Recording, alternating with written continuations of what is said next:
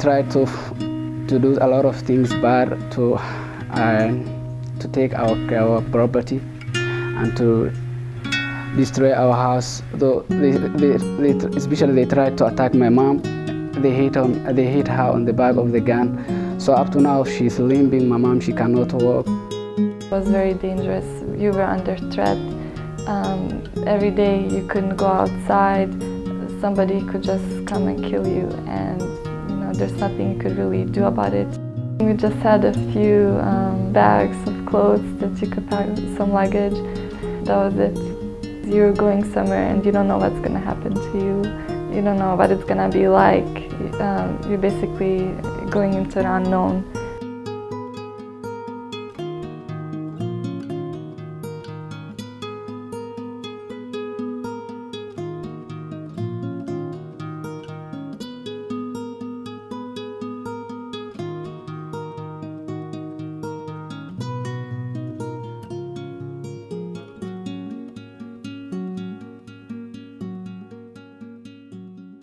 The mission of the IRC is to provide relief and resettlement to refugees, mainly who are victims of war, civil war, or other types of conflict or natural disasters. The International Rescue Committee is currently operating in over 25 countries and 22 offices in the United States.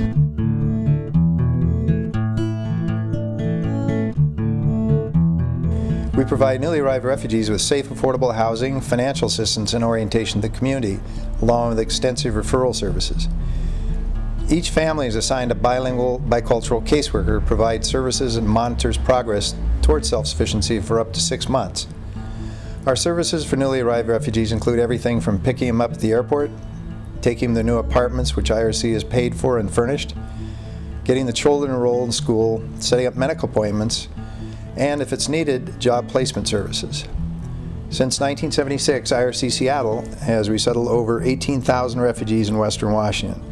Each year, we resettle over 450 refugees and provide services such as immigration counseling to over 650 refugees and asylees in the Seattle area. Along with basic necessities, we provide support services. What we try to do is get them more involved in the culture of America through field trips, events that we have, and just trying to get them more integrated in the community they live in.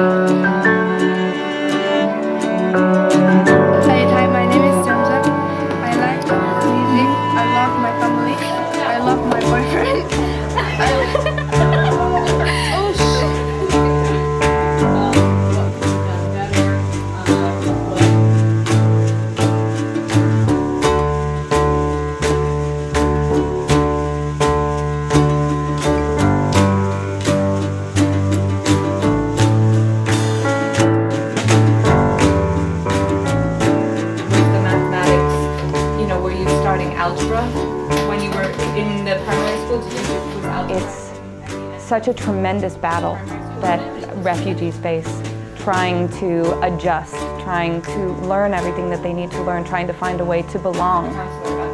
The IRC is trying to help with every level of that transition, and not just achieve a new level of safety, but to achieve a kind of belonging that will make it possible for them to remain and be happy and find the kind of life that we all imagine they ought to have. It is an amazing place to live for people who come from countries who have no human freedom, with lots of violations.